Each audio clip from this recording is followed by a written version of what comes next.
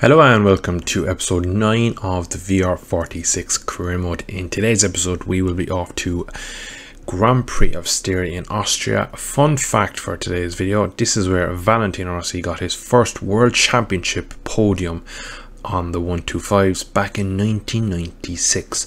I was -2 years old. I hadn't been born yet. He was getting podiums. He's still racing today. What a man. Anyway, let's try and replicate that and get on a podium today. Let's get on track. So here we are on the grid for the Austrian Grand Prix. Now, after the last few episodes, me choosing my own tyre and getting it horribly wrong, I decided this round what the plan was to go with the recommended tyres for front and rear, but they've recommended a soft front, and around here a heavy braking track that will just not work for me. So I've gone for medium. Medium. I did even consider, I thought like medium would be the recommended and hard would be what I want to go, but I wouldn't go 2 compounds above what they recommend because I believe that I'd have a hard time, pun not intended. But yeah, this should be, it could be a really tough episode or a really good episode. I haven't really got my haven't figured out yet where I'll be able to be super fast and pass a lot of people under the brakes, or whether I'm going to get stuck behind people and not going to be able to pass because I'm on a Yamaha. It's not quick in a straight line, but nonetheless I do like this track, and I am hopeful of a good result. Anyway, here we are on the grid, 5 red lights, and we are away. Look at how low that Aprilia is, squatting down. Same with the Yamaha, just wants to pop up. You can see when I get on the brakes, very first Yamaha snapping around. That's going to be a track limit warning already, that's not good. Keep it in power 3. Plenty time to be made up here on the round the outside. Oh, almost on the grass. That was a bit too aggressive for me. Get it stopped nicely though. Just need to keep the front wheel down now. Yamaha once again just being beaten for straight line speed. I can brake so much later than they do, but I can't get near them out of the corners. So can we get tight here?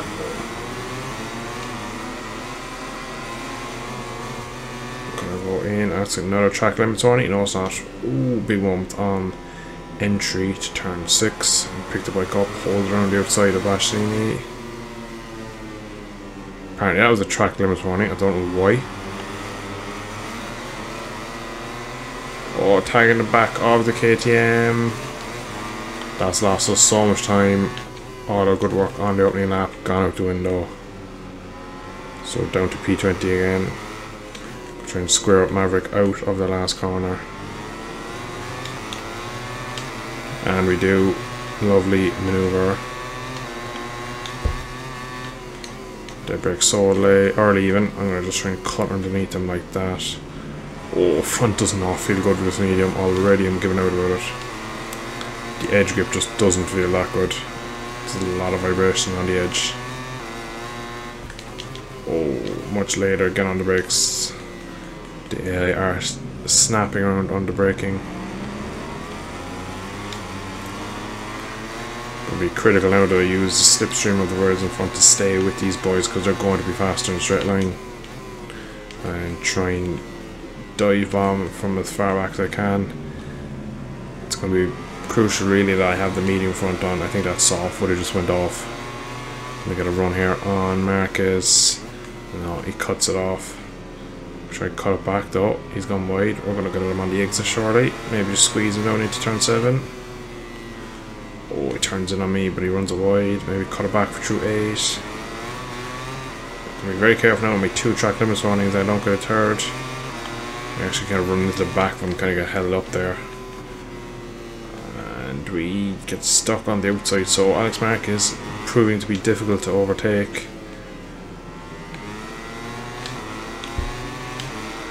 Use up an extra dot of fuel out of the last corner. And that should be 2 Hondas for the price of 1 maybe. No, maybe. We're using the KTM for slipstream. Look how much the Honda pulls away from this Yamaha. Oh, we're very hot there. They brake so early but so light, whereas I brake late and hard. You can see they actually come back to me. Oh, big wheelie there on entry, or exit, sorry. We're making decent progress though, but we are so far behind Jack Miller.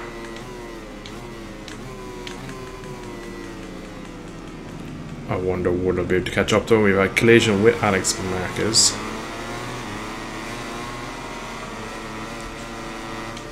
Have a look up the inside. No, we're not. We'll just keep it tight. Oh, the Ducati's leaning on me big time there. Shred the gap? No, not today. Paul has run it wide, so we though compared to the Ducati. Get a good run on the KTM. Yes, we do. We actually managed to go around the outside of Brad Binder. Next up is Marquez. No, it's not. Binder cuts back. We're going to dive up the inside of him. Job done. He gets out on the curb that time. Wasn't good for his corner entry. Fastest lap to us. Gonna just stick in behind him, use him for a bit of slipstream up the straight.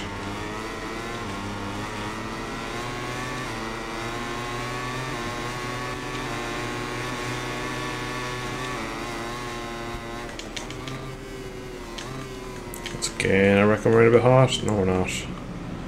The air just breaks so early, it makes me feel like I'm in hot. Every lap. Anti-wheelie just not good enough on the Yamaha out of that little hairpin there. Rear end is constantly on the move. That is up as far as the podium positions these boys here, so we're on actually quite a good charge. If we can clear all these, I know it's a big task, there's a mammoth amount of way.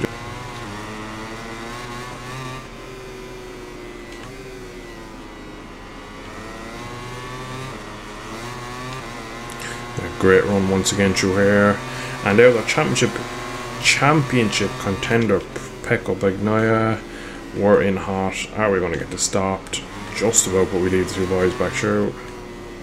So the man you think would be running away with this one, Pecco Bagnaia on the factory Ducati, is down in P7 for now. It's going to be 8 when we leave him for dust. I'm just going to try and negotiate it through there. Oh, there's contact between the championship. Ducati just pulls away and just tuck back into the slipstream.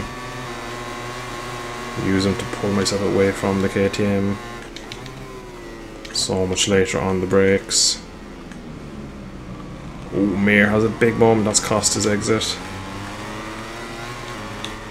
And he was up an extra bit of fuel just to get out of that hairpin better. And once again, so much later than Fabio on the brakes. Quartararo is going to cut me underneath though, isn't he? We get good eggs. He's on double hards. Oh, there's contact.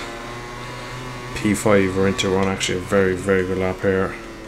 See by the delta, we're up a serious amount of time.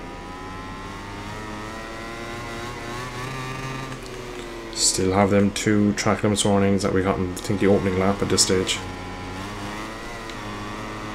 Just doing a small bit of short shifting through that long right hand there just to minimise the spin and excessive tyre wear. We've got that round out once again, and that's going to be us off the track. Okay, gave up enough time there. I gave away a good half second. That's going to be a track limits warning. Yep. So that's the third one. So we, fair enough, didn't get one for the big one. In the small one, we got one. So that was dangerous. Gonna be a new fastest lap though. Yeah, we dropped down into 223, so we're not actually really going that fast. Oh, we just done him around the outside. Are we going to get this stopped? Yes, we are. Alex Rins. Eat your heart out. That was some move. Now, next up is the Aprilia man of Aleix Espargaro. Taking the kind of Jack Miller Scandinavian line into turn 3, and it works so well for us.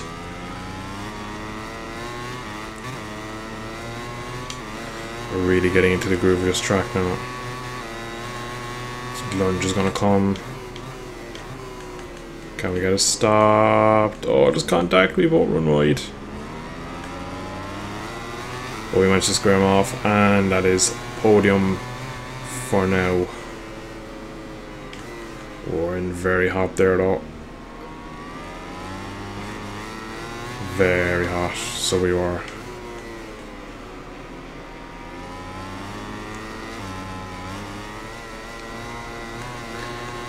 Yamaha is kicking about now a lot.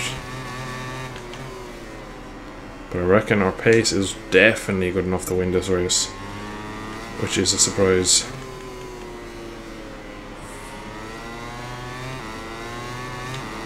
Good exit out of the last corner. Another. Ducatis do struggle through these fast corners here. That's really where this Rossi's Yamaha should excel. And we are just in the slipstream now of Zarco. A low 23, that was a brilliant lap to get me right back into this fight.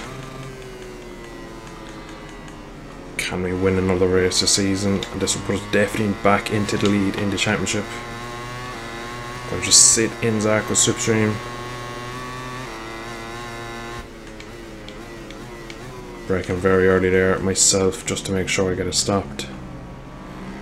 Mistake there from Zarco on exit.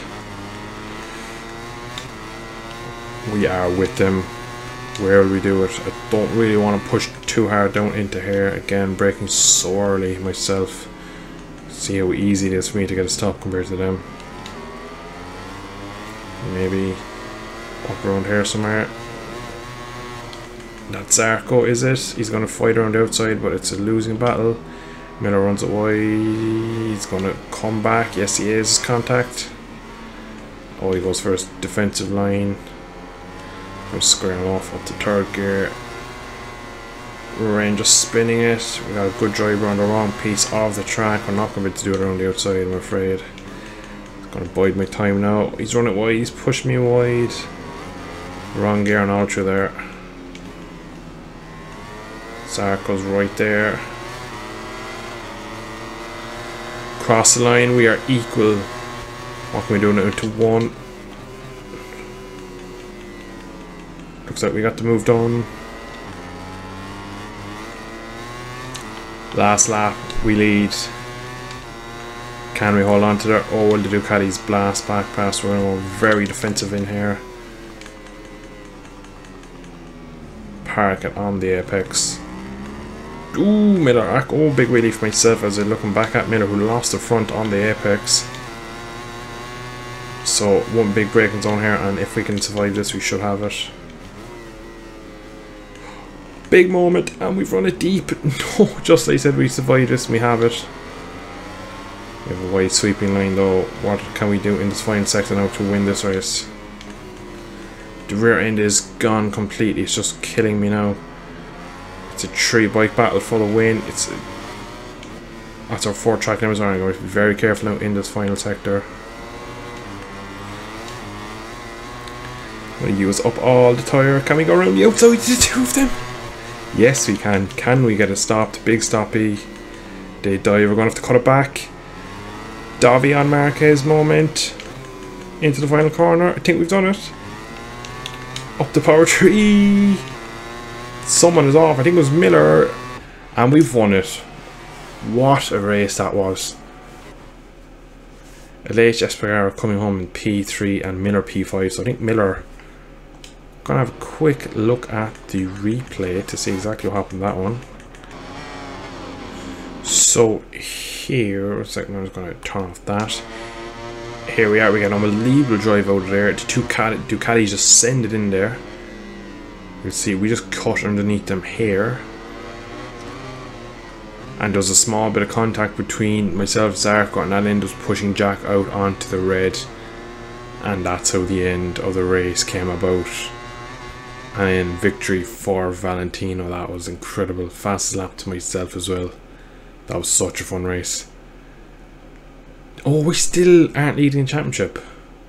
That's a surprise. I suppose we did have a poor round in Assen, so it's kind of leveled out now. But 2 points in it after 10 of 18 races. So Zarco is still there. Fabio is out of it. So it's between us, Zarco, and Francesco. Patron is still P3. And we are 11 points behind the Ducatis in the constructors. But what a result that is.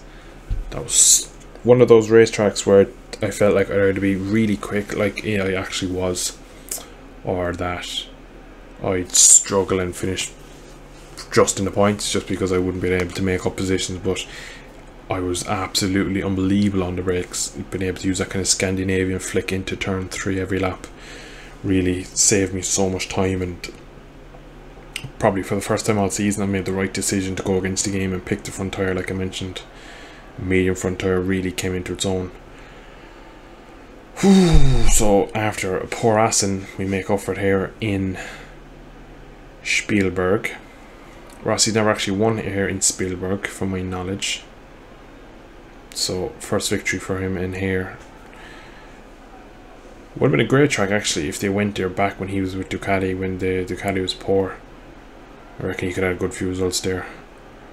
But nonetheless, he's got his victory now.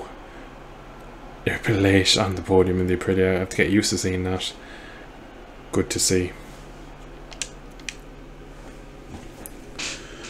So I hope you did enjoy that. Up next on the calendar will be Silverstone, a track Rossi loves and has done very, very well over the years. But that has been it for today's episode. I hope you have enjoyed. If you liked it, please like and subscribe for more of these VR46 content. And yeah, I should see you in the next one. Thanks for watching. Bye bye.